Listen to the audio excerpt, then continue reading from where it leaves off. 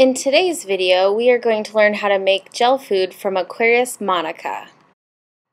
The aquarium staff has different recipes depending on the animal the gel food is for. Today we are going to see how loggerhead gel is made.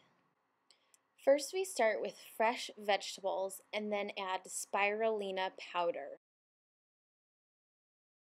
Next we need 3 pounds of capelin.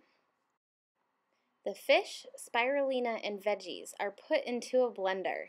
Doesn't that look good?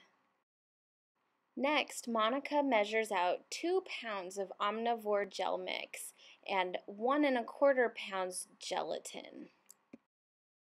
To make sure the turtles are healthy, Mana includes 27 grams vitamin mix and 4.5 grams mineral mix. It looks like we're all ready.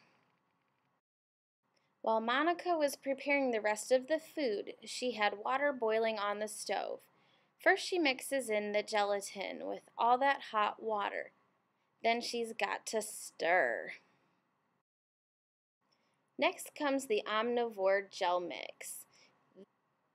And then it's time for more stirring.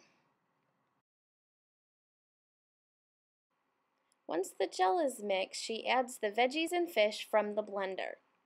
Imagine trying to mix in whole pieces of fish and broccoli.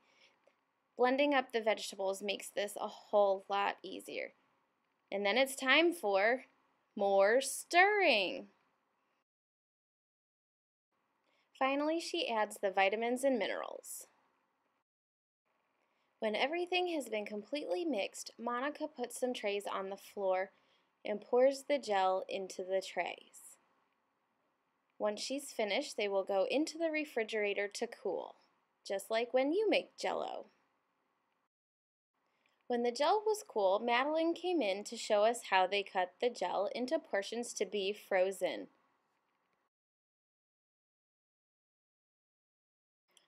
Once the gel is cut, Madeline takes them out and places them into Ziploc bags to go into the freezer. Well done, Madeline! Now you know how to make sea turtle gel. Thanks for joining us, and we hope to see you soon.